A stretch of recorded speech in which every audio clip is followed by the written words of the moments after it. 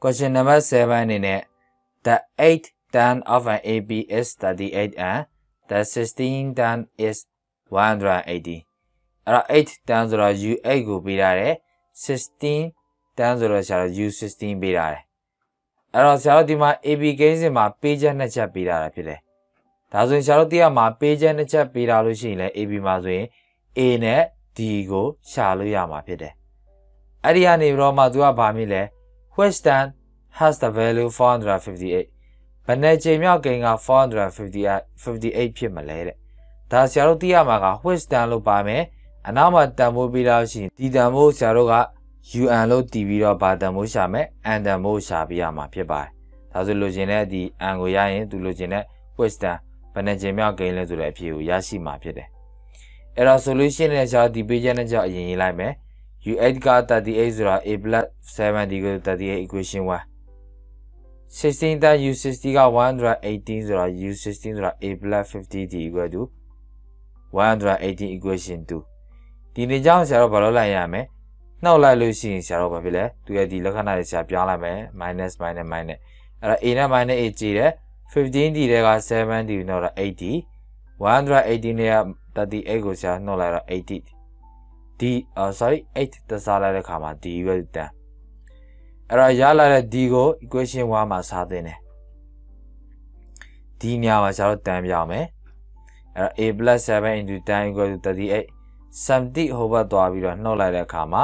ဒီဘက်သွားရင်သူက minus 70 ဖြစ်မယ်အဲ့တော့နှုတ်ကြည့်တော့ minus 32ဆိုပြီးရအဲ့ A နဲ့ D ရပြီးတော့မှသူလိုချင်တဲ့ဒုတိယပိုင်းသူလိုချင်တဲ့မေကွန် which down ဆရာတို့ရှာဖို့အတွက် UN လို့တည်တယ်အနောက်ကဒီ458ဆရာ UN လို့တည်ပြီး N တန်ဖိုးရှာမယ်အဲ့တော့ AB ကိန်းစဉ်ဖြစ်တဲ့အတွက်ကြောင့် UN formula က A plus N minus 1 into D equal to 458အဲ့တော့ A နေရာမှာဆရာတို့ minus 32 D နေရာမှာက10စားသွင်းမယ်အဲ့တော့ minus 32 plus N minus 1 into D 10 equal to 458အဲ့တော့ဆရာတို့ minus 32 ဟိုဘက်တော့ plus 32ဖြစ်တယ်ပါလာတော့ဆရာတို့490တန်းကတော့စားလိုက်တော့49ကျန်မယ်1 the power of 50ဒါကြောင့်မို့ဆရာတို့သူ့ရဲ့အဖြေက U50 ဒီမှာ50ပြန်စားသွင်းတဲ့အခါမှာတော့ U50 က458ဆိုတဲ့အဖြေကိုရမှာဖြစ်တယ်ဆိုလိုတဲ့ဘေးကဒီ sequence ဒီ arithmetic progression ဒီ AB ကိန်းစဉ်ရဲ့50ကြိမ်မြောက်ကိန်းကဒီ458ဆိုတဲ့အဖြေကိုရရှိမယ်ဆိုတဲ့အဓိပ္ပာယ်ပဲဖြစ်ပါတယ် Question number 8မှာတော့ the system of an AB AB ရဲ့6ကြိမ်မြောက်ကိန်း U6 ကို32ပေးထားတယ် the 10th tan က48 U10 က48ပေးထားတယ်အဲ့တော့ AB မှာပေးချက်နှစ်ချက်ပေးထားတော့မို့လို့ရှာတော့ဗာနဲ့ပါကိုရှာလို့ရမယ် A နဲ့ D ကိုရှာလို့ရမယ်သူလိုချင်တာလဲ common difference D ကိုရှာပေးရမယ်နောက်တော့က 21st term ဆိုတဲ့ U21 ကိုလည်းရှာလို့ရှာပေးရမယ်ဆိုတော့ U21 တော့ဖို့တော့ဆို A တီးဖို့လိုတာမို့လို့ A ကိုရှာလို့ရမယ်ရှာပြီးတော့ရှာတော့ဒီမှာအစားသွင်းလိုက်လိုချင်တဲ့အဖြေရဒါကြောင့်မို့ရှာတော့ solution အနေနဲ့ကတော့ U6 က32အဲ့တော့ A plus 5 equal to 32 equation 1ဒုတိယပေချက်က U10 က48မို့လို့ A plus 90 equal to 48 equation 2အဲ့တော့သူတို့နှစ်ကြောင်းဆရာနှုတ်လိုက်ရင်ဒီမှာဒုတိယ equation ဆရာ minus ပြောင်းလိုက်ရင်အမှ2တဲ့1တော့ A ကျေးတဲ့90တဲ့ minus 5ဆိုတော့40 48ရဲ့32တော့16 4ရသွားစားလိုက်တဲ့အခါမှာ D equal to 4ရလာတဲ့ D ကိုဆရာတော့အဆင်ပြေတဲ့ equation အစားသွင်းပါဆရာတော့1မှာစားသွင်းလိုက်မယ်ဒါကြောင့်မို့ D equal to 4 substitute in equation 1ဒီနေရာမှာ4စားသွင်းတဲ့အခါမှာ A plus 5 into 4 equal to 32 5 into 4 20တနှုတ်လိုက်တော့ဆရာတို့ဒါတွဲရ A နဲ့ D ရပြီနောက်ဆုံးလိုချင်တဲ့ 21st down လိုချင်လို့ရှိရင် U21 equal to A plus 20 D မို့လို့ A ရတွဲဒီနေရာမှာဆရာတို့4စားသွင်းပြီးတော့20 into 4 80တွဲနဲ့ပေါင်းလိုက်တော့92ဆိုပြီးဆရာလိုချင်တဲ့အဖြေရရှိမှာဖြစ်ပါတယ်နောက်တစ်ခုဆရာတို့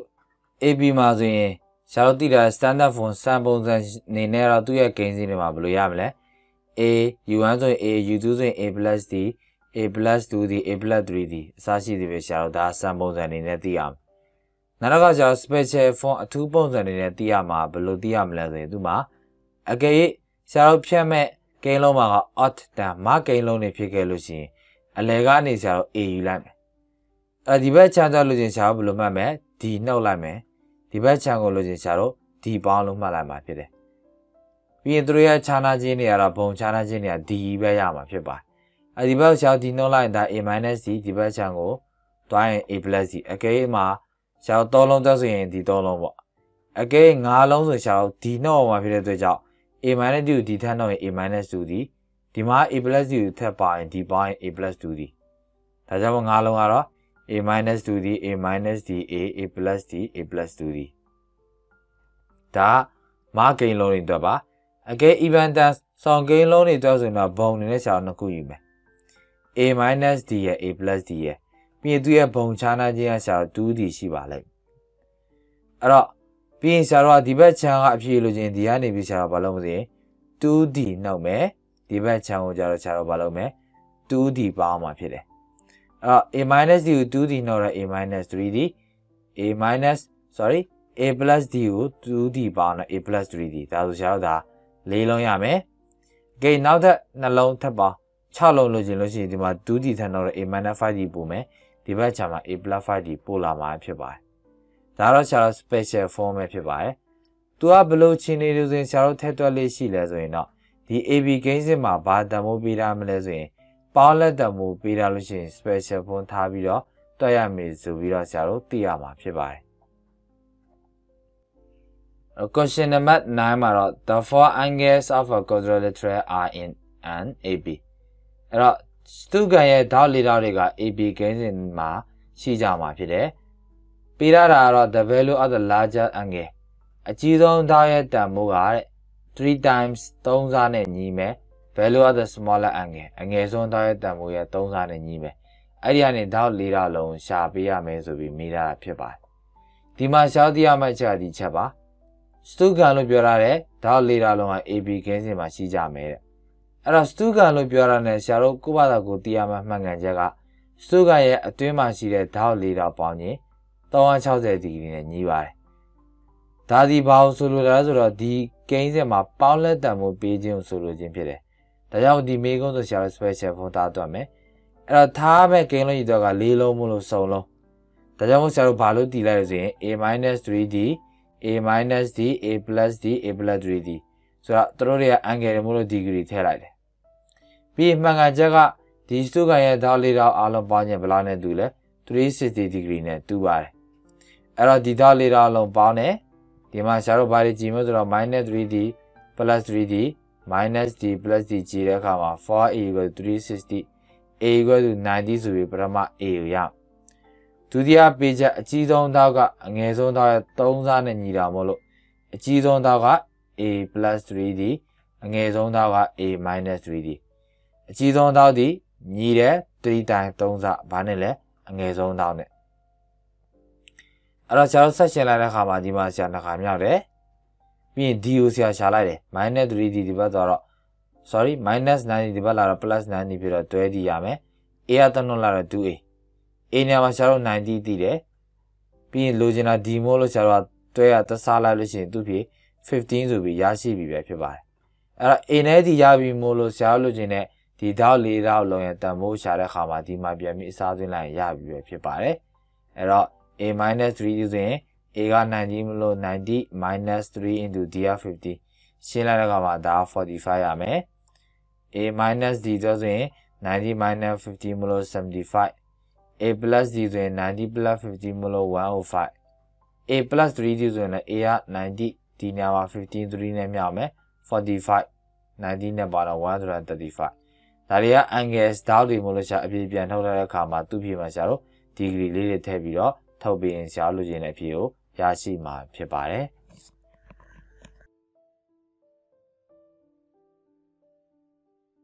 Question number 10မှာတော့ find the antan of the AB ဒီ AB ကိန်းစဉ်ရဲ့ antan အန်ချိန်မြောက်ကိန်းဖြစ်တဲ့ UN ကိုဆရာတို့ရှာပေးရမယ်ပေးရတာတော့ whose tan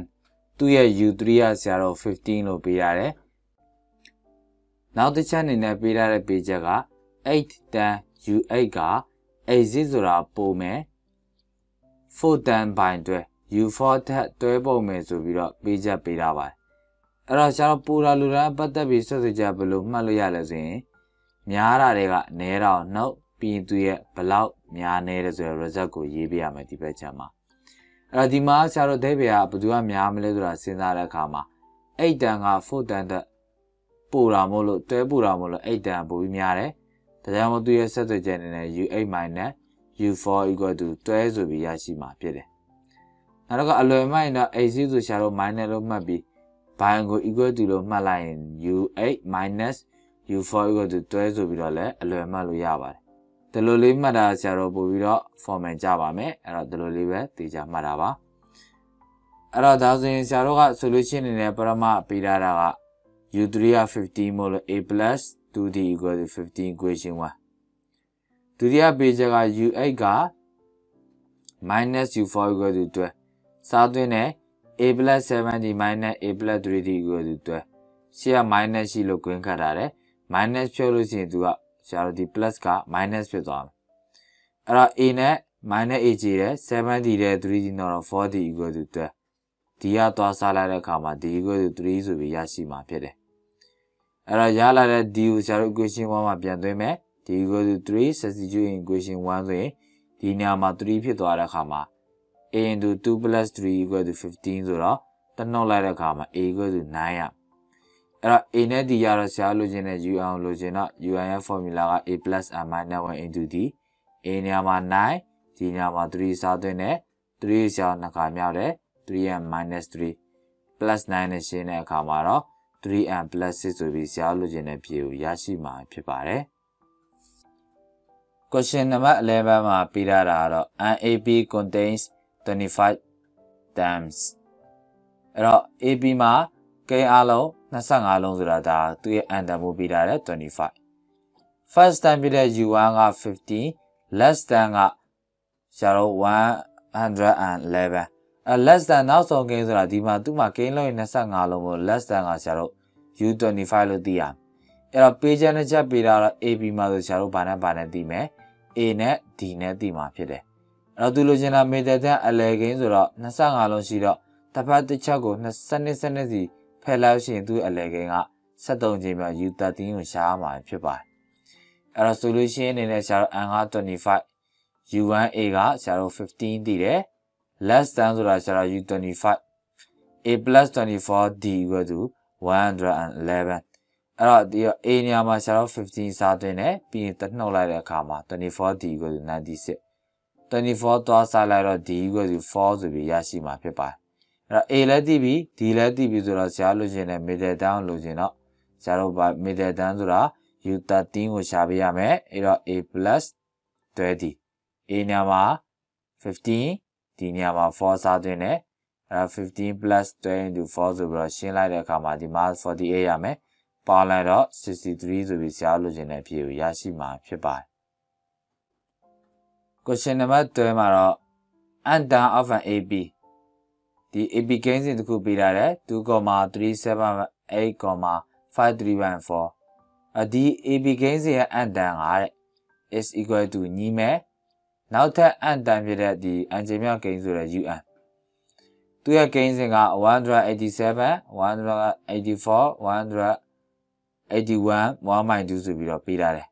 အဲ့တော့ဒီကိန်းစဉ်ရဲ့ under UN နဲ့ပေးညီရမယ်အဲ့တော့ဒီပရမကိန်းစဉ်ရဲ့ UN ကဒုတိယကိန်းစဉ်ရဲ့ UN နဲ့ပေးညီမယ်အဲ့ဒီကနေရှာတော့ n ကိုရှာပေးရမယ်အဲ့ဒီဒုတိယကိန်းစဉ်မတူအောင်ရှာတော့ UN prime လို့ယူလိုက်မှာဖြစ်တယ်အဲ့တော့ဟုတ်ပြီပရမကိန်းစဉ်တော့ဆရာတို့ဒီမှာကိန်းစဉ်နဲ့ပေးတာတော့ AB မှာဆိုရင်ဆရာတို့ A နဲ့ D ကိုရမှာဖြစ်ပါတယ်ဒီမှာမေးခွန်းညမှာရှာဒီမှာ184 1.4 ဖြစ်မှာဖြစ်ပါတယ် 1.4 ပါအဲ့တော့ဒါဆိုရင်ဆရာတို့ solution အနေနဲ့ပရမကိန်းစဉ်နဲ့တော့ဆရာတို့ရှာတဲ့အခါမှာ first time A က2ဒီလိုချင်းဆရာတို့အနောက်ထဲကနေအရှိကိုနှုတ်မယ်အဲ့တော့အနောက်က3 7 by 8 2 3တဲ့2ကိန်းမြင့်ကိုနှုတ်လိုက်1ရမယ်ဒါကြောင့်1 7 by 8ကိန်းရောပြန်လုပ်လိုက်တော့50 by 8ဆိုပြီးရအဲ့ A နဲ့ D ကတော့သူလိုချင်တဲ့ UN ကိုရှာဖို့တဲ့ formula ရေးတယ် A နေရာမှာ2စားသွင်းတယ် D နေရာမှာ50 by 8စားသွင်းတယ် 50.8 ရှောင်းနှစ်ခါမြောက်လိုက်တဲ့အခါမှာ 50n/8 minus 50/8 ပုံမှန်ကြီးရှောင်းညှိတဲ့အခါမှာသူ့ရှောင်း8ဖြစ်အောင်အောက်ကိုလည်း8နဲ့မြောက်အပေါ်လည်း8နဲ့မြောက်တော့16ရမယ်ဒီ plus 16နဲ့ minus 15ဆိုတော့ရှောင်းဘယ်လောက်ရမလဲဆိုတော့ plus 1ကျန်မယ်ဒါကြောင့်မို့50 and plus 1/8ဆိုပြီးတော့ဒါဒီပထမကိန်းစဉ်ရဲ့ u အောင်ရပြီနောက်တော့ဒီဒုတိယကိန်းစဉ်နဲ့ u အောင်ရှာဖို့အတွက်ရှာတော့ဒုတိယကိန်းစဉ်နဲ့ပြန်ရေးလိုက်တယ်အဲ့တော့ပထမကိန်း a ကရှာတော့187သူကမရောအောင်ဆိုပြီး a ကြီးနဲ့ရေးရတယ်ဒီလိုချင်းအနောက်တွေကနေဒီအနောက်ကိန်းကနေပြီးတော့ရှေ့ကိန်းရှာတော့နှုတ်အနောက်ကိန်းနဲ့ရှေ့ကိန်းနှုတ်မယ်နောက်ကိန်းက184 1/4 minus 187ပေါ့အဲ့တော့ဆရာတို့ဒီမှာကတော့နှုတ်တဲ့အခါမှာဒီအနှုတ်ကြည့်တော့မလို့အနှုတ်ထပ်မယ်ဒီမှာ1/4ရှိနေသူ့လည်းဆရာတို့လိုပြောင်းလိုက်မယ်187ဆိုတော့186 4/4ပေါ့နော်အဲ့လိုဆရာတို့ပြောင်းလိုက်မယ်အဲ့တော့187နဲ့ minus 186ဆိုရင်ဆရာတို့ minus 2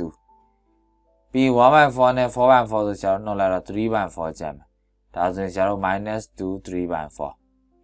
အဲ့တော့ဆရာတို့ဒါကိုပိုင်းကင်းပုံစံပြန်ပြောင်းလာတော့ minus 11/4ဆိုပြီးရအောင်ဖြစ်တယ်အဲ့တော့ a နဲ့ d တီးတော့သူ့ရဲ့ u အောင်ရှာမယ်မတူအောင် u အောင် prime နဲ့ယူလိုက်တယ်အဲ့တော့ a plus and minus 1 into d a နေရာမှာ187 d နေရာမှာ minus 11/4အစားသွင်းတယ်သူကြောင့်ရှောင်းနှစ်ခါမြောက်အဲ့တော့187ဒီမှာတော့ minus 11/4ဒီမှာ minus နဲ့ minus များတော့ plus ဖြစ်တော့ 11/4ဒီမှာလည်းပုံမှန်ကြီးဆရာတို့က4ဖြစ်ချင်တော့အောက်ကို4နဲ့မြောက်အပေါ်လည်း4နဲ့မြောက်ရင်187ကိုဆရာတို့4နဲ့မြောက်လို့ရှိရင်4ခုနဲ့4 28 8ရေ2မှတ်4 8 4 30နဲ့2ဆို34 4 3မှတ်4တက်4ခုနဲ့အဲ့တော့948ရမယ်အဲ့ဒီ948 11နဲ့ထပ်ပေါ်လာတော့ဆရာတို့ဘယ်လိုက်ရမလဲ959ဒါကြောင့်မို့759 minus 11/4ဆိုပြီးဒါယူရရအဲ့တော့ဘိုင်ကေဘိုင်ရသူတို့ကဆရာတို့ဘာလုပ်မလဲပေးညီမယ်ပေးညီပြီးအန်တမိုးရအောင်ဖြစ်တယ်ဒါကြောင့်မို့ဆရာတို့နောက်စာမျက်နှာတစ်ခုမှာဘိုင်ကေဘိုင်ပေးထားခြင်းဆရာတို့ဒီ UN နဲ့ UN ပရိုင်ပေးညီတယ်ဒီမှာဆရာ4တက်လီ4 4နဲ့လီ8ဆရာညီမချင်းခန္ဓာမို့လို့အပေါ်ချင်းအောက်ချင်းခြေလို့ရတဲ့စီမှာအောက်မှာကတော့ဟိုကြားမှာအပေါင်းနှုတ်ခန္ဓာတော့မရှိတဲ့ကြောင့်ခြေလို့ရတယ်ပြီးဆရာကြက်ကြည့်ခဲမြောက်လိုက်တဲ့အခါမှာတော့